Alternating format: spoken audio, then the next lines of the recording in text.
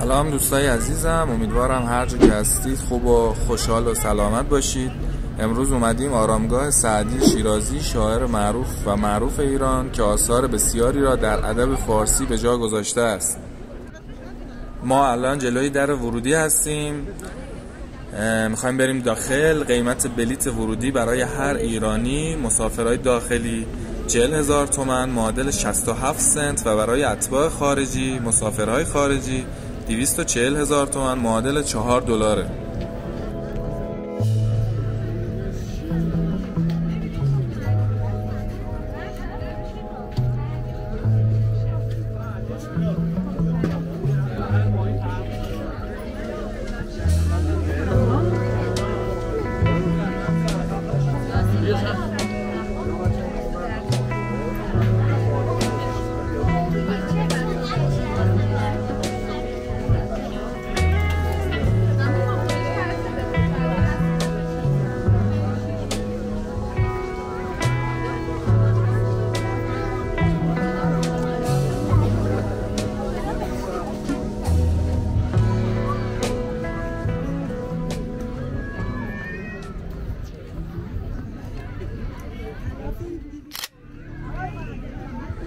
آرامگاه سعدی در شیراز واقع شده و یکی از مکانهای فرهنگی پرطرفدار کشور است.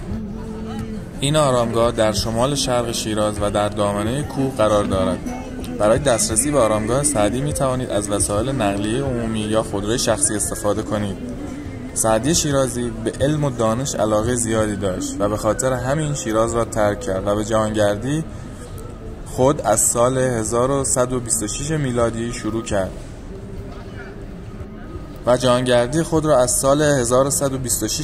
شروع کرد و به کشورهای خاورمیانه، هند، مصر و شمال آفریقا سفر کرد که این جهانگردی 30 سال طول کشید. 2 کتاب معروف گلستان و بوستان سعدی بخش بزرگی از گنجینه ادب فارسی را تشکیل می‌دهند و حکایت‌ها و داستان‌هایی که سعدی در گلستان و بوستان آورده است، نگرش و بینش او را نشان می‌دهد. حکایات سعدی معمولاً پندآموز است. سعدی ایمان را مایه تسلیت می‌دانست و راه التیام زخم‌های زندگی را محبت و دوستی می‌دانست. علت عمر دراز سعدی ایمان قوی او بود.